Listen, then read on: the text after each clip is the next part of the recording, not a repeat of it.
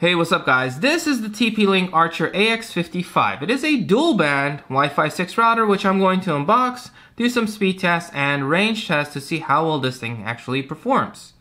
So it has a speed rating of AX3000 and it does support gigabit. It has a few gigabit Ethernet ports in the back. So looking at this thing, it is Wi-Fi 6 and it's pretty fast. It's also backwards compatible with previous wireless standards, so you don't have to have Wi-Fi 6 devices to connect to this thing. So it does come with TP Link Home Shield, which is TP Link's version of their network protection, parental controls, quality of service, and their reports. It can also be used in a mesh network. So it supports TP Link's One Mesh. So let's just say you get this thing, you put it on one side of your house, and you just don't have that much good coverage on the other side of your house. You could, in theory, get another one of these exactly, or you could get another TP Link router. Let's just say the Archer AX73, which also supports One Mesh, and these two can work together to create a single network, very similar to how a TP Link Deco works, essentially. It also has a USB 3.0 port, which allows you to plug in an external hard drive, which then can become shared throughout the network, so different devices can access, different files or the same files, essentially, on the same network. And it also has up to WPA3 security if all the devices supported, and it also comes with Smart Connect. Essentially, you have your dual band, which is a 2.4 gigahertz and a 5 gigahertz band, but it can actually combo those into a single SSID, so you essentially connect to one Wi-Fi name and it automatically determines which device goes where. Alright, so let's open this up and yeah, we'll go from there and I'll set it up and we'll basically play with it.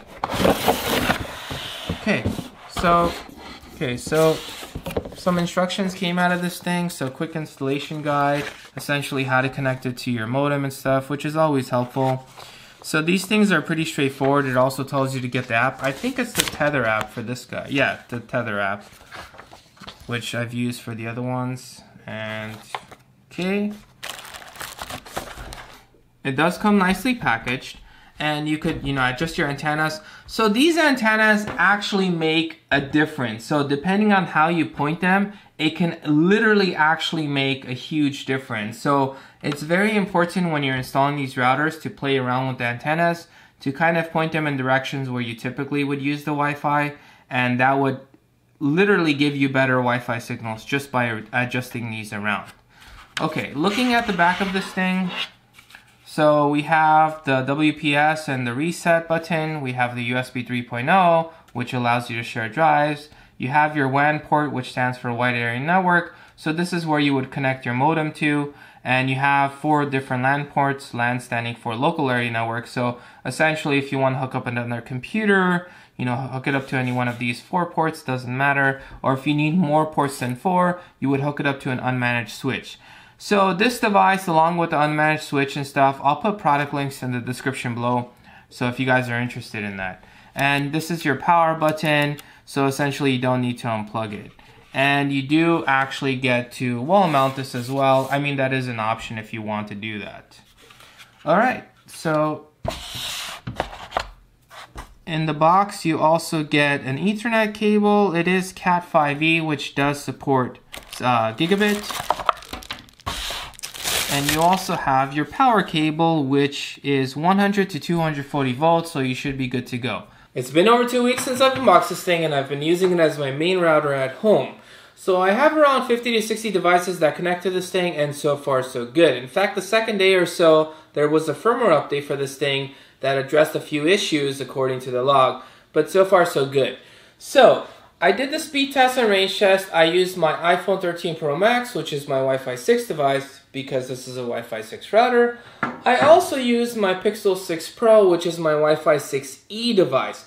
Now, in theory, this can go faster. Well, not just in theory, it does go faster if you use a Wi-Fi 6E router with this thing.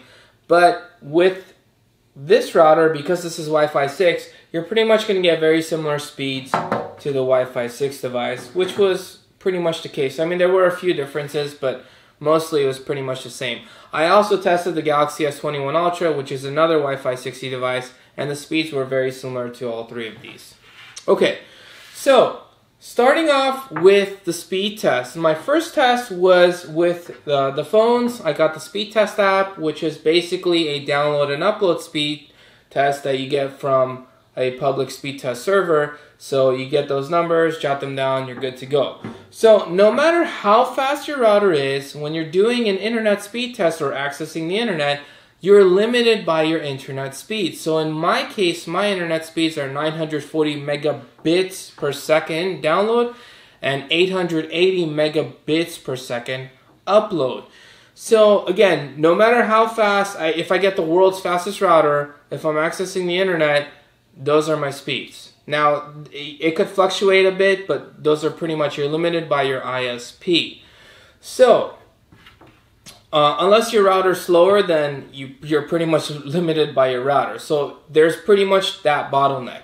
Okay, so doing that speed test with my computer that's hooked up via Ethernet, I pretty much get those full speeds. However, doing the speed test with the Wi-Fi devices, that's usually a different story. The speeds I got for the Wi-Fi 6 device, the iPhone, was 522 megabits per second download and 342 megabits per second upload. So all the speeds I say are going to be in megabits per second, not to be confused by megabytes per second. So 1 byte is equal to 8 bits. That's the conversion rate. So with the Wi-Fi 6E device, I got 527 down and 268 up. So very similar speeds. I mean, the upload was actually slower on the Wi-Fi 6E device, but fairly similar for the most part. Following that, I did a local area speed test, so I used my computer as my local speed test server. So essentially this becomes a server, and I go from phone to router to computer, isolating the router, because now I'm no longer relying on